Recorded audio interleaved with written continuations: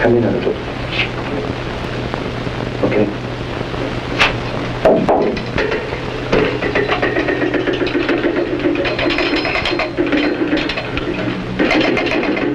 Move back about a quarter of an inch. Move back. More. Okay.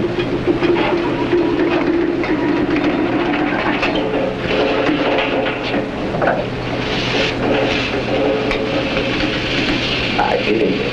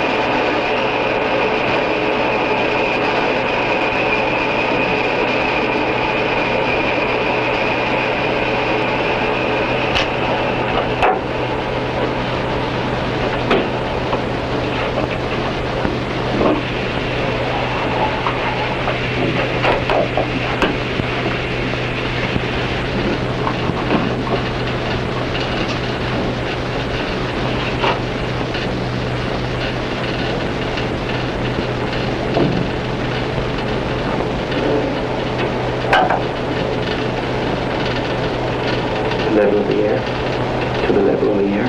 Okay.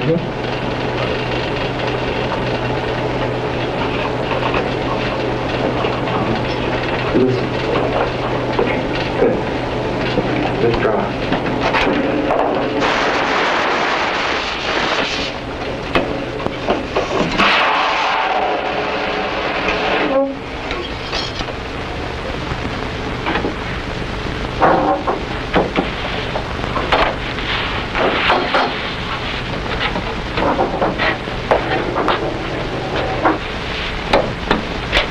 We just made a transfer of some liquid helium out of a storage tank into our own experimental equipment. Helium is a remarkable substance. It has two different and easily distinguishable liquid phases, a warmer and a colder one. The warmer phase is called liquid helium I, and the colder phase, liquid helium II. The two phases are separated by a transition temperature, known as the lambda point. When liquid helium is cooled down through the lambda point, a transition from helium 1 to helium 2 is clearly visible. We will show it to you later in this film. The two liquids behave nothing like any other known liquids, although it could be said that helium 1, the warmer phase, approximates the behavior of common liquids. But it is helium 2, the colder phase, which is truly different. Because of this, it is called the superfluid. The temperatures involved when working with liquid helium are quite low. Helium boils at 4.2 degrees Kelvin under conditions of atmospheric pressure, and the lambda point lies at roughly 2.2 degrees. Note that this corresponds to minus 269 and minus 271 degrees centigrade. The properties of liquid helium that I've just been telling you about are characteristic of the heavy isotope of helium, helium-4. The element occurs in the form of two stable isotopes. The second and lighter one, helium-3, is very rare. Its abundance is only about 1 part out of 10 million. Pure liquid helium-3 is the subject of intensive study at the present time, but so far no second superfluid liquid phase has been found to exist for helium-3. The low temperatures at which we'll be working call for well-insulated containers. The Dewar meets our requirement. The word Dewar is the scientific name given to a double-walled vessel with the space between the walls evacuated. When these Dewars are made of glass, the surface of this inner space is usually silvered to cut down heat transfer by radiation. However, our Dewars will have to be transparent so that we can look at what's going on inside. Now, liquid helium is commonly stored in double Dewars. The design is quite simple. Just put one inside the other, like this. In the inner Dewar, we put the liquid helium, and in the space between the inner and outer Dewar, we maintain a supply of liquid air. Here is a double Dewar, exactly like the one we will be using in our demonstration experiments. The inner Dewar is filled with liquid helium. The outer Dewar contains liquid air. The normal boiling temperature of liquid air is about 80 degrees Kelvin, 75 or more degrees hotter than the liquid helium. The purpose of the liquid air is twofold. First, we put the liquid air in the outer Dewar well ahead of putting liquid helium in the inner Dewar. In this way, the inner Dewar is pre-cooled. Secondly, we maintain a supply of liquid air in the outer Dewar because it provides an additional mantle of insulation now that the liquid helium is in the inner Dewar. The boiling of the liquid air attests to the fact that it is absorbing some of the heat which entered the double Dewar. Even with the boiling of the liquid air, the liquid helium is clearly visible. Later, we will use liquid air cooled below its boiling temperature to reduce or eliminate the air bubbles for better visibility. Now the liquid air is cooled down and we have eliminated boiling. The smaller bubbles of the boiling liquid helium are clearly visible. The cover over the inner Dewar has a port, at present open. The liquid helium is at atmospheric pressure, so its temperature is 4.2 degrees Kelvin. In other words, what we have in here now is liquid helium I, the warmer of the two phases. Before we cool it down, to take a look at the superfluid phase, I want to dwell briefly on the properties of helium I. I've told you before that even helium I is different from the normal liquids. The distance between neighboring atoms in this liquid is quite large. The atoms are not as closely packed as in the classical liquids. The reason for this is quantum mechanical. The zero-point energy is relatively more important here than in any other liquid. As a consequence, liquid helium has a very low mass density, only about 13% the density of water, and a very low optical density. The index of refraction is quite close to 1. This makes its surface hard to see with the naked eye under ordinary lighting conditions. You are no doubt familiar with the fact that the helium atom has closed shell atomic structure. This explains why helium is a chemically inert element. It also accounts for the fact that the force of attraction between neighboring helium atoms, the so-called van der Waals force, is small.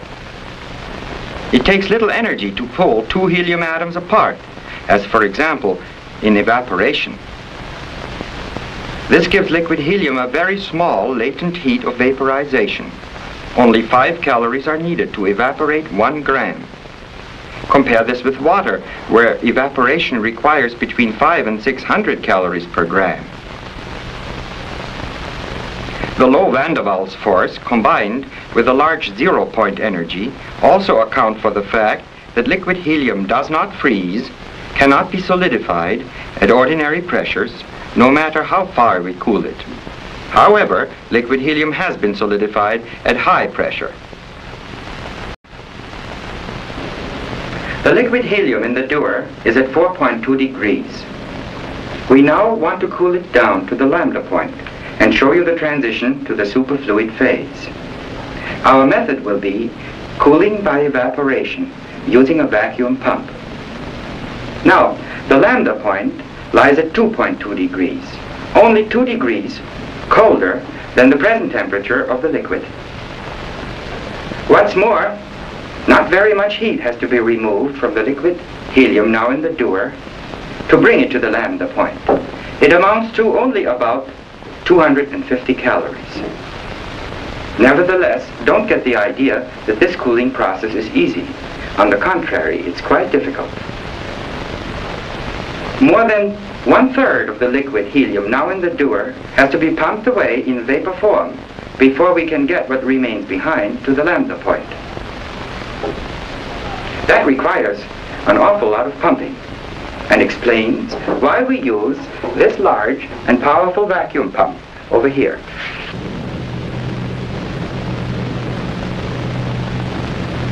Even with this pump, the cooling process takes a considerable amount of time.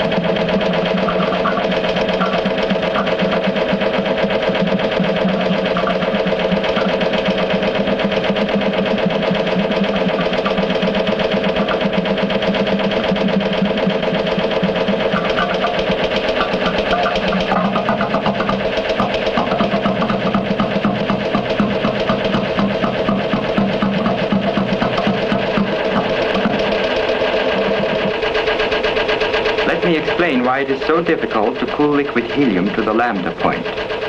I have already mentioned that liquid helium has a remarkably small heat of vaporization, only 5 calories per gram. At the same time, liquid helium at 4.2 degrees has a high specific heat, almost 1 calorie per gram. Therefore, 1 gram of the vapor pumped away carries with it an amount of heat which can cool only 5 or 6 grams of liquid helium by 1 degree. That's not very much cooling. It is less by a factor of almost 100 than when we cool water by evaporation. The situation gets even worse as cooling progresses below 4.2 degrees, because the specific heat of liquid helium rises astonishingly as we approach 2.17 degrees, the lambda point. The heat of vaporization, on the other hand, remains roughly the same. So, a given amount of vapor carried off produces less and less cooling as we approach 2.17 degrees. Our thermometer here is a low pressure gauge connected to the space above the liquid helium. The needle registers the pressure there. It is the saturated vapor pressure of liquid helium. The gauge is calibrated to the corresponding temperature. We call it a vapor pressure thermometer. As we approach 2.17 degrees, boiling becomes increasingly violent. Suddenly it stops. This was the transition. The liquid you now see is Helium II. Even though evaporation does continue, there is no boiling. Normal liquids, such as the water in this beaker, boil because of their relatively low heat conductivity. Before heat, added at one point, can be carried away to a cooler place in the liquid, bubbles of the vapor form. Helium I behaves like a normal liquid in this respect. The absence of boiling in Helium II reveals that this phase acts as if it had a large heat conductivity. As a matter of fact, as the liquid helium passed through the lambda point transition you just saw, its heat conductivity increased by the fantastic factor of 1 million. The heat conductivity of Helium II is many times greater than in the metals silver and copper, which are among the best solid heat conductors. And yet, here we deal with a liquid. For this alone, Helium II deserves the name of superfluid. Actually, the way in which Helium II transports such large quantities of heat so rapidly is totally different from the classical concepts for heat conduction. I'll come back to the subject later in connection with an experiment demonstrating the phenomenon of second sound in Helium II.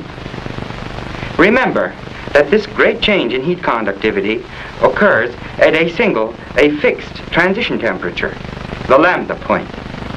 We do indeed deal with a change in phase, only here it is a change from one liquid to another liquid. As we've told you before, the specific heat of liquid helium is very large at the lambda point.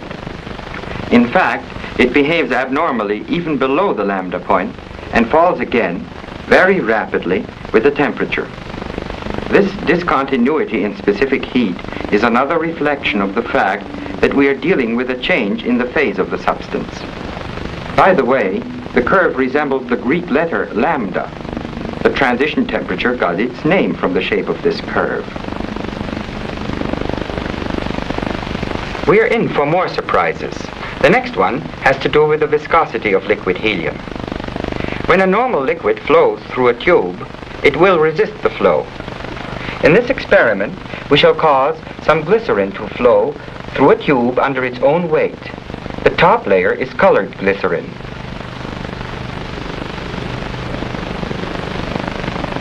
The liquid layer closest to the tube wall adheres to it. The layer next in from the one touching the wall flows by it and is retarded as it flows due to the interatomic, the van der Waals force of attraction. The second layer, in turn, drags on the third and so on inward from the wall, producing fluid friction, or viscosity.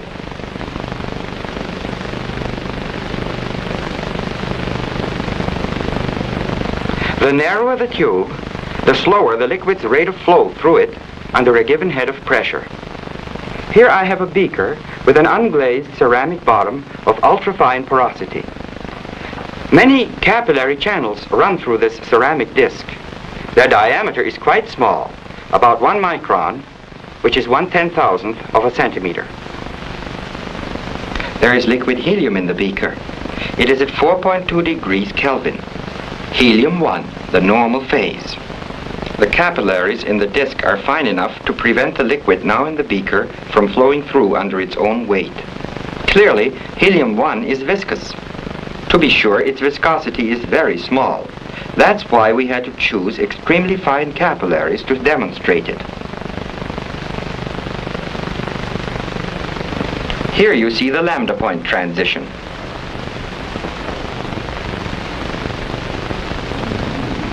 The Helium II all pours out. The rate of pouring would not be noticeably slower if the porosity were made yet finer.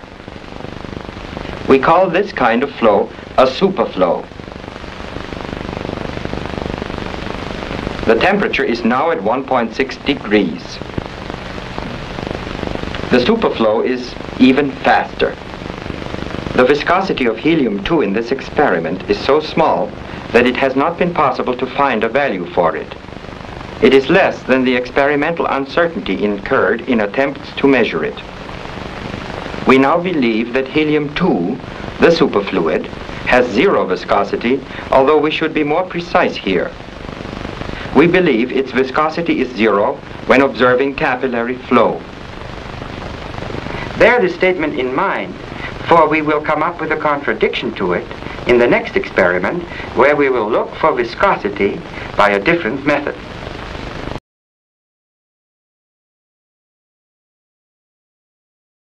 There is a copper cylinder in the liquid helium, so mounted that we can turn it about a vertical axis. In order to turn it smoothly and with as little vibration as possible, we make the cylinder into the armature of a simple induction motor energized from outside the Dewar. The 4 horizontal coils you see provide the torque which turns the cylinder. The liquid helium is electrically non-conducting.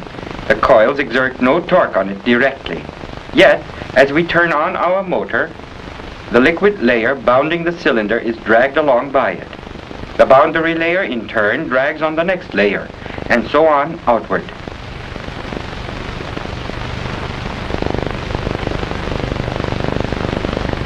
Finally, a circulation shows up in the helium due to its own viscosity, and the wooden paddle wheel is turned along. What we have just seen occurred in Helium I, the normal phase, at 4.2 degrees Kelvin. That is to say, this demonstration is consistent with our results for Helium I by capillary flow. Helium I is viscous. Here you see the liquid cooled down and passing into the superfluid phase, Helium II.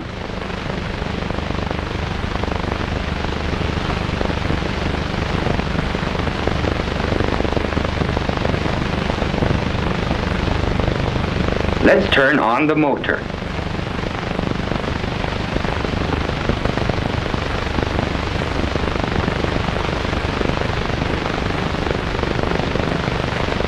The paddle wheel starts again. What does this mean? First of all, let me emphasize that, like Helium I, Helium II is also non-conducting in the electrical sense. In other words, the circulation in the experiment can only have been caused through viscous drag. So we conclude from the rotating cylinder observations that Helium II is viscous, and from the method of capillary flow that it has zero viscosity. Our experimentation has come up with a paradox. No normal classical liquid is known to behave so inconsistently in capillary flow on the one hand and in bulk flow on the other. This state of affairs forces us to think of Helium II, the superfluid, not as a single, but as a dual liquid. It appears as if Helium II had two separate and yet interpenetrating component liquids. We shall call one component normal. It is this component which we hold responsible for the appearance of viscosity below the lambda point in the rotating cylinder experiment. The normal component, as the name suggests, behaves like a normal liquid and therefore has viscosity. It is the one which the cylinder drags along as it turns. But the normal component cannot flow through the narrow channels of the ceramic disc because of its viscosity. The second component has zero viscosity, and it's called the superfluid component. We think that it does not participate at all in the rotating cylinder experiment below the lambda point. It stays at rest. On the other hand, it can flow through channels of 1 micron diameter with the greatest of ease, encountering no resistance whatever, because it has no viscosity. As we'll see later, this flow is not impeded even when the capillary diameters are made far smaller than 1 micron. This thought construction is called the two-fluid model for liquid Helium II. Whether it is correct or not depends on further tests comparing the theory based on this model with experimental results. We now go on to another phenomenon, the fountain effect. What you see here is a tube which narrows down and then opens into a bulb. A small piece of cotton is stuffed into the constriction between the tube and the bulb. And the bulb has been tightly packed with one of the finest powders available, jeweler's rouge. A second wad of cotton keeps the powder in the bulb. This powder presents extremely fine capillary channels. Their average diameter is a small fraction of 1 micron. This device has been placed in the Dewar. The liquid helium is below the lambda point. We submerge the bulb, and then we'll send a beam of light from this lamp to a point near the top. You will see the light beam when the lamp is turned on. It focuses some heat in the form of infrared radiation on the point in question. The temperature will rise above the temperature of the rest of the apparatus. Let us turn it on.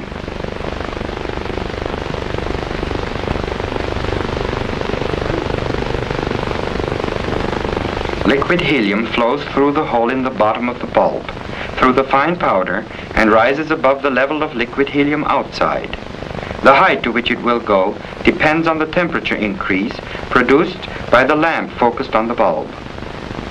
We can very well ask, where does the mechanical energy come from that does the work necessary to pump the liquid above the ambient level?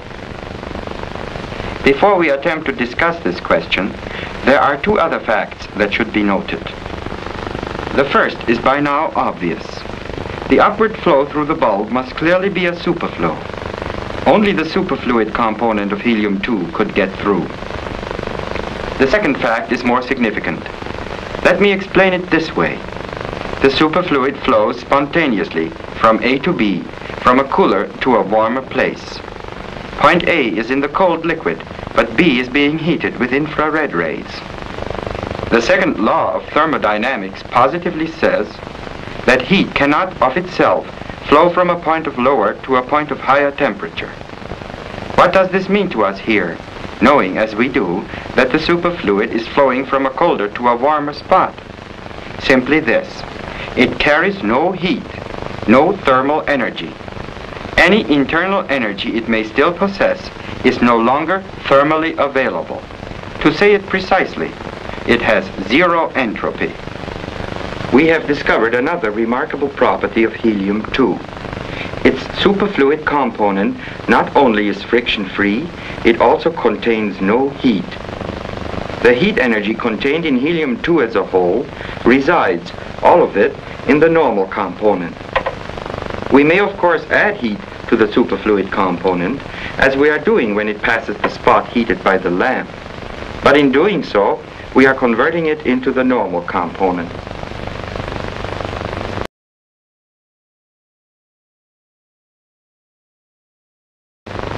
Let me return briefly to a question posed earlier. Mechanical work is done in pumping the liquid above equilibrium level. Where does it come from? I cannot answer this question here in full. Let it suffice to tell you that we are dealing here with a heat engine. The mechanical energy comes from the heat added at the light spot. An amusing demonstration of the same phenomenon again uses a bulb packed with rouge, but this one opens into a capillary. Light is beamed on a spot just below the capillary, and it produces a helium fountain. The phenomenon in this and the previous experiment has become known as the thermomechanical or the fountain effect. Below the lambda point, the superfluid component of liquid helium creeps up along the walls of its container in an extremely thin film. It is known as the Rollin film. This creeping film is a variety of superflow. It is difficult to make the film itself directly visible to you. To show it indirectly, we've put some liquid helium into a glass vessel. It is below the lambda point. There is no porous bottom in this vessel. The film rises along the inside wall and comes down along the outside, collecting in drops at the bottom. The thickness of this creeping film is only a small fraction of 1 micron, and of the order of 200 to 300 angstroms. Its speed, while small just below the lambda point, may reach a value as high as 35 centimeters per second at lower temperatures. Our next experiment deals with the phenomenon of second sound. We are all familiar with wave motion in elastic materials, be they solids, liquids, or gases. Elastic energy of deformation carried away from a source in the form of waves with a characteristic speed, the speed of sound. Liquid helium is an elastic substance, both above and below the lambda point. Both helium 1 and 2 support sound waves. Now, helium 2, the superfluid phase, also conducts heat in the form of waves. This remarkable property is shared by no other substance. For better or for worse, it has been called second sound. Normal heat conduction is a diffusion process. The rate of flow of heat is proportional to the temperature differences. But in helium 2, it is a wave process. Heat flows through helium 2 with a characteristic speed, the speed of second sound.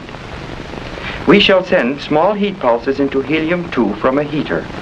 They will spread away from the heater uniformly, carrying the heat energy with them.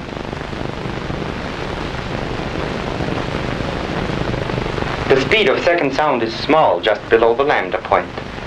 In the neighborhood of 1.6 degrees Kelvin, it reaches a value of roughly 20 meters per second, and it is in this range that we will run our demonstration. The experimental procedure is as follows. There are two discs in the liquid helium. They are carbon resistors, with the carbon applied in thin layers on one side of each disc. In this way, good thermal contact is established between the resistor and the liquid helium. The bottom resistor will be used as a heater. Electric current will be sent through it in pulses from this pulse generator by means of the cable you see here. The output of the generator is also connected via a second cable to a dual trace oscilloscope, where it will be recorded on the bottom trace. In other words, it will record the heat pulse as it enters the liquid helium. The pulses have been turned on. They themselves trigger the horizontal sweep of the trace, which records time elapsed. It is calibrated at 1 millisecond per unit on the scale. The pulses are 1 millisecond long. The pulses leave the heater at the bottom in the form of second sound and move up to where they strike the carbon resistor at the top. Being heat pulses, they briefly raise its temperature. The carbon resistor is quite sensitive to changes in temperature. It acts as a thermometer. So, the heat pulse of second sound creates a pulse-like change in the resistance of the disc up here. It isn't hard to convert this resistance pulse into a voltage pulse. What we will do is to maintain a small DC current in the top resistor. It is supplied from a battery in this metal box. The box shields the circuit in order to reduce electronic noise. The voltage pulse is small. In this second box, we have an amplifier. The amplifier output is fed into the oscilloscope, where it will appear on the upper trace. The horizontal timescale on this trace is exactly the same as for the bottom trace. However, the upper trace records voltage changes as they occur in the top resistor, the detector of second sound. The temperature of the liquid is about 1.65 degrees Kelvin.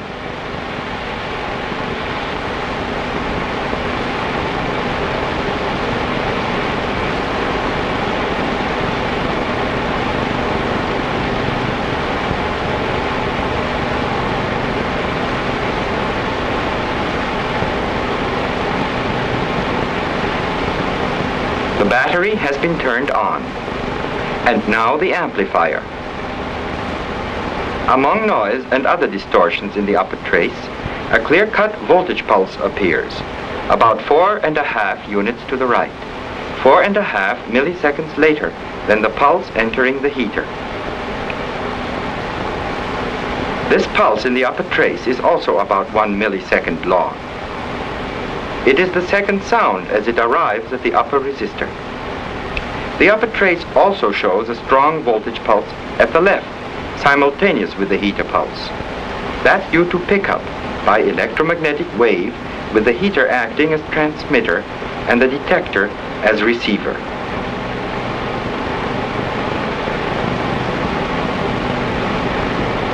We are moving the detector towards the heater. The pulse moves with it to the left. Notice the echoes of second sound which appear on the upper trace while the detector is near the heater. They are caused by multiple reflection between the two resistors. A total of 3 echoes is clearly visible.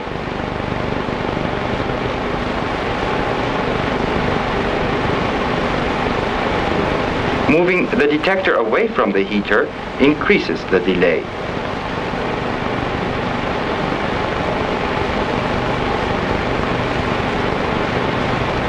Here we have the resistors at their original distance again. They are 9 centimeters apart. The wave of second sound covers 9 centimeters in 4.5 milliseconds. The speed of second sound is 2 centimeters per millisecond, or 2,000 centimeters per second, or 20 meters per second. Let me return to the discussion of the two-fluid model for liquid helium-2. We find that it gives us an adequate qualitative description for the behavior of helium-2. The superfluid component is frictionless and free of entropy. It is thought to be the part of Helium II which leaks through the finest pores, which rises up toward the source of heat in the fountain effect, and which creeps up along the walls of the container. The normal component, on the other hand, is viscous and possesses some available heat energy. The normal component is thought to be that part of Helium II which is dragged along by the rotating cylinder, and which remains behind in the beaker with a porous bottom unless it is first converted to the superfluid component. Now, a model alone is not a theory. It turns out that quantum mechanics has had to be brought to bear on the problem of producing an accurate check between theory and experiment. As is usual, when we attempt to explain a quantum mechanical system by a classical model, this model gets lost, becomes washed out, so to speak. It's there, but then again it isn't. The model is false, but many of its elements survive. That's what has happened to the two-fluid model for liquid Helium II. Helium II must now be considered as a quantum mechanical system. It is still true that Helium II is capable of two different types of motion, but we cannot anymore claim that these two motions occur on different parts of the liquid or on different groups of helium atoms. Rather, we should look at it all as one liquid system capable of two different types of motions simultaneously. The superfluid motion, a perfect fluid flow, reversible in the thermodynamic sense, and the normal motion, a viscous flow, either laminar or turbulent, and irreversible.